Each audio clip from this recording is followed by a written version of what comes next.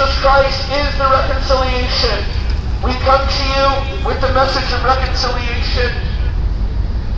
We come to you telling you that you don't have to continue on the broad road that leads to destruction. You don't have to continue to run towards hell. You can reject your sin, put your faith in Jesus Christ, and you will have eternal life through the power of the Holy Spirit. If indeed you are born again.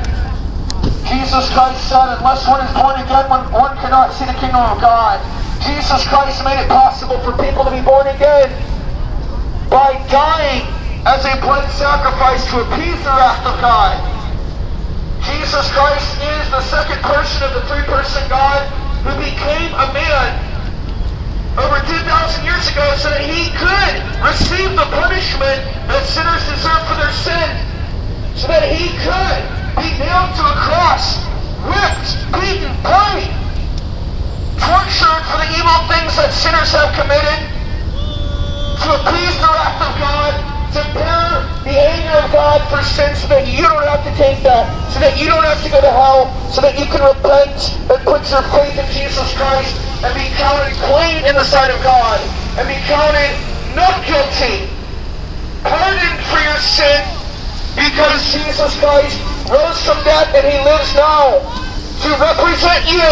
If you turn to him, if you turn to him in faith, he becomes your representative, so that you have a perfect one representing you, the imperfect people. We are all imperfect. We have all fallen short of the glory of God. We've all sinned. We all deserve hell. And the only way to escape the wrath of God in hell is through Jesus Christ, trusting in him, putting your faith in him instead of yourself and your good works. Your good works can't save you. Your good works cannot save you. The good things you do can outweigh the bad to get you into heaven? No.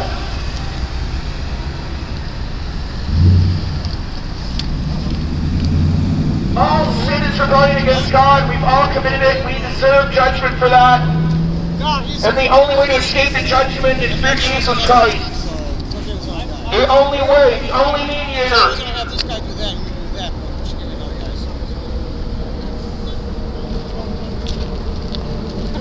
That's why Jesus Christ said, I am the way, the truth, and the life.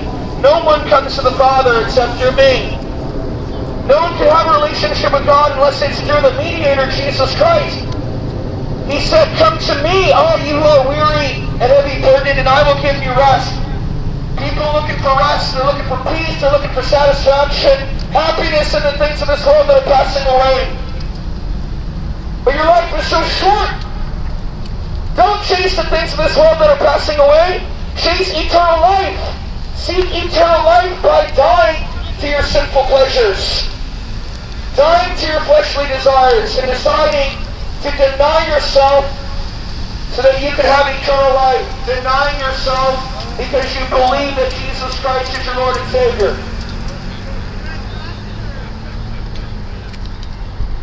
God bless, man. God will.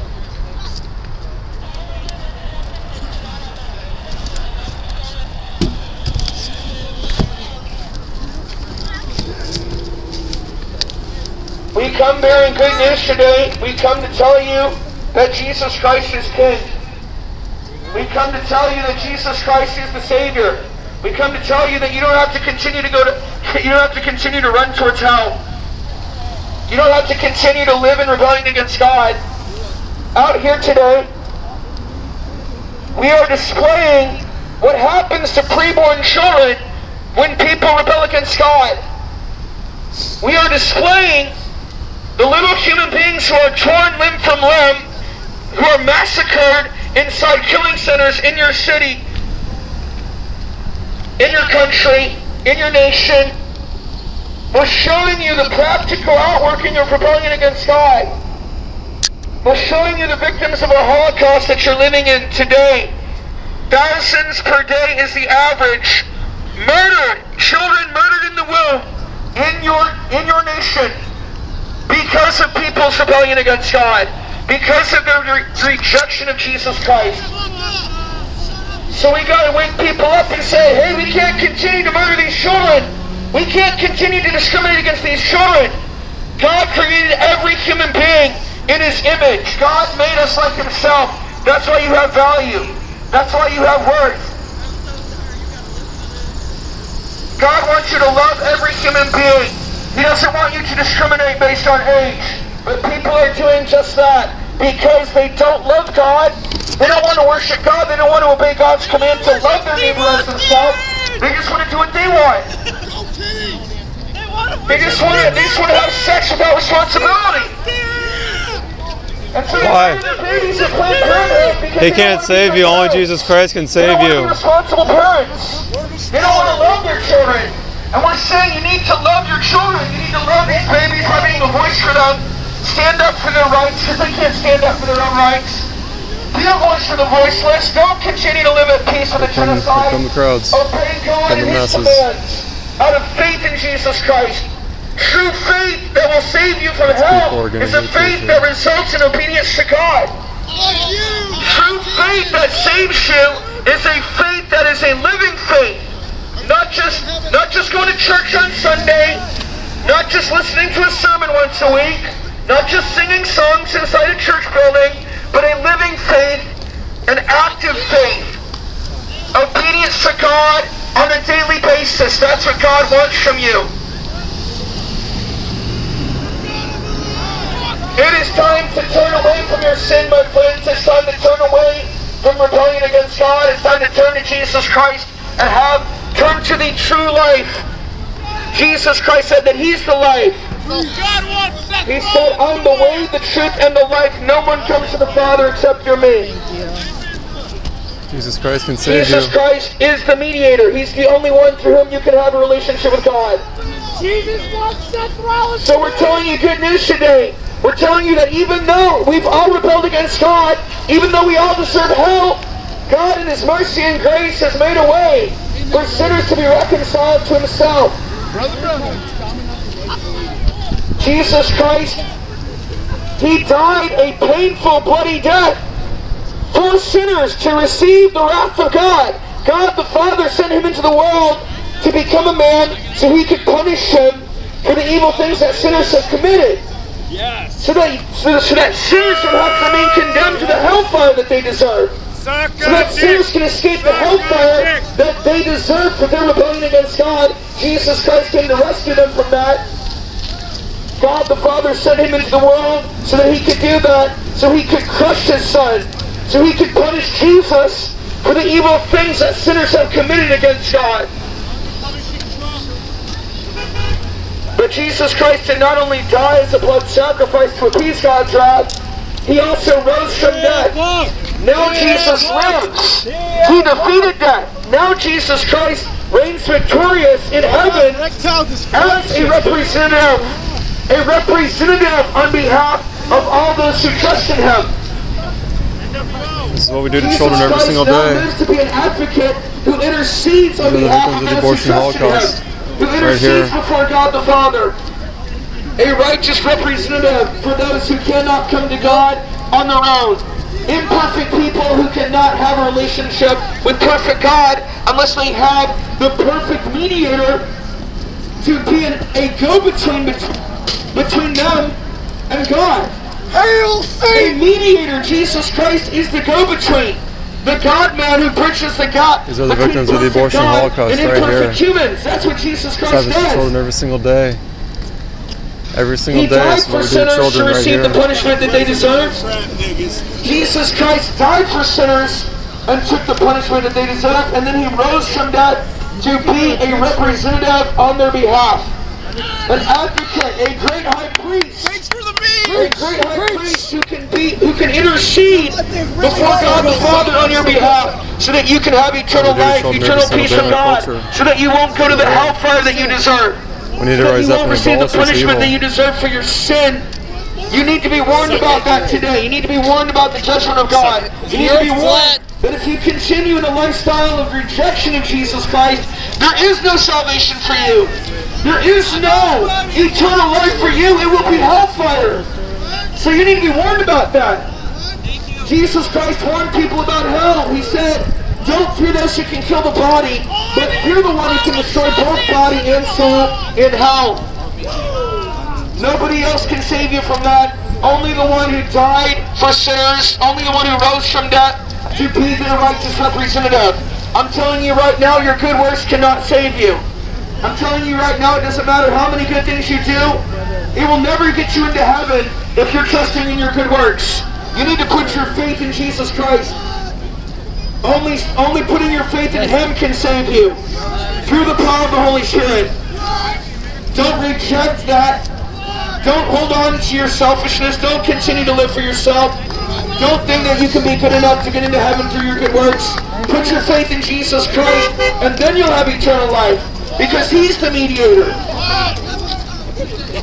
He's the one who came into the world, sent by God the Father into the world. The second person of the triune God who was sent into the world for a purpose. Jesus Christ came into the world to die for sinners, to take the penalty for sin, to be punished by God the Father, so that sinners don't have to be condemned to the hellfire that they deserve, so that sinners don't have to receive the punishment of hell if they repent and put their faith in the Savior Jesus Christ.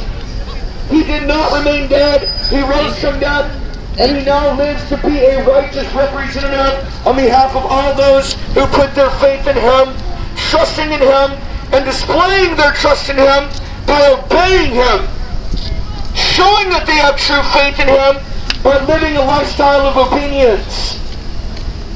Jesus Christ, He said, if you love me, you will keep my commandments. He can save you show from that your you truly sins. know Jesus Christ. Wear glasses. Wash away your sins. You show that you truly know Jesus Christ. Let the rabbits wear glasses. Let the rabbits wear Sorry, glasses. back off.